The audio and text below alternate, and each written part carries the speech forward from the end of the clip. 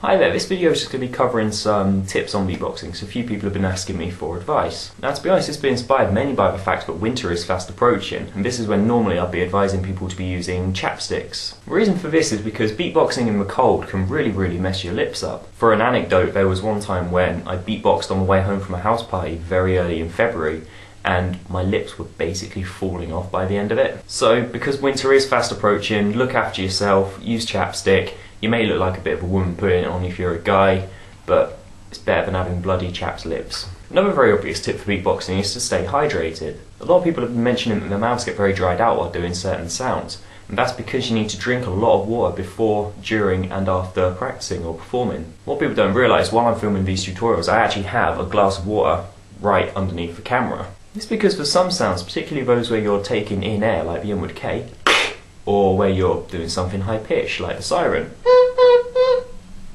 these can really dry your mouth or your throat up, so you do need to make sure you're staying hydrated. On top of that, it's generally good to watch what you're eating as well. For example, drinking milk can create mucus in your throat, which then makes it very hard to beatbox.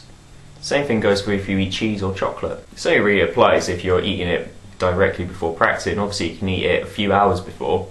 It's still something to watch out for if you are having trouble. Now, a few people have also been asking me how they can motivate themselves further to keep on practicing. That's actually a very interesting thing to say, because a lot of people do start to lose interest in beatboxing. Their attention levels can sort of go up and down. It's happened with me, it happens with a lot of people. The number one thing I can suggest, which I tell just about everybody, is get your friends into it. Teach your friends beatboxing, show them these tutorials, show them humanbeatbox.com and show them the tutorials on there. It doesn't take much to do. Your friends could really get into it and you'll have somebody to jam with and practice with. Mentioning humanbeatbox.com brings me to the next idea, and that is to join beatboxing communities.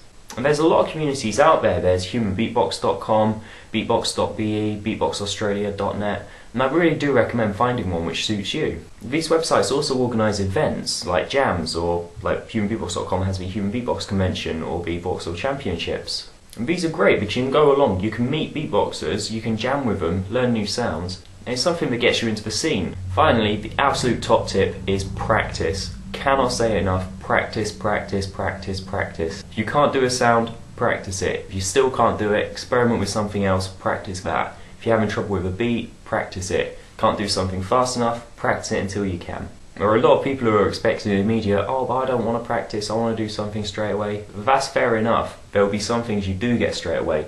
Any musician has to practice. Slash didn't wake up one morning able to play the guitar like he does. He had to practice to get there. Hope this video's helped, hope you learnt a thing or two. Peace out.